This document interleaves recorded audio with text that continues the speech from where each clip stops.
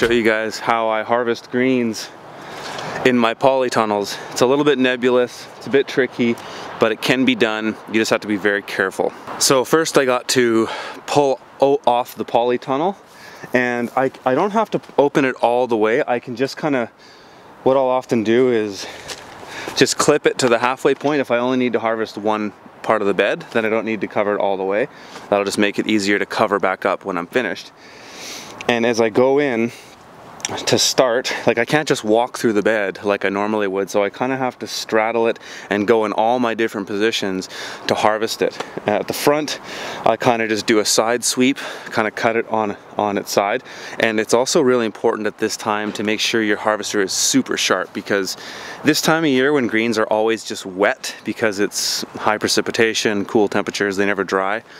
You need to make it it needs to be sharp, because if it isn't, you're just going to knock the greens over, and they're going to fall over easier because of the weight of the water on them. So it's got to be super sharp.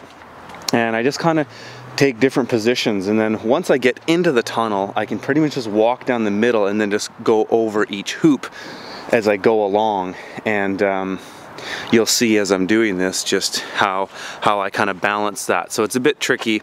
One thing that I'll point out right now that's easier about doing this is that I don't have my rope ridge poles on yet. I will in a couple weeks, because once the rope ridge poles are on, it's even harder to harvest. So I don't always put them on unless I need to. So if it's a crop that I'm not going to touch and it's just going to sit for the winter, like these spinach beds, when I cover them up, they'll get roped up and all tied down right away. If you haven't seen my video on poly low tunnels, click up here and you can check that one out.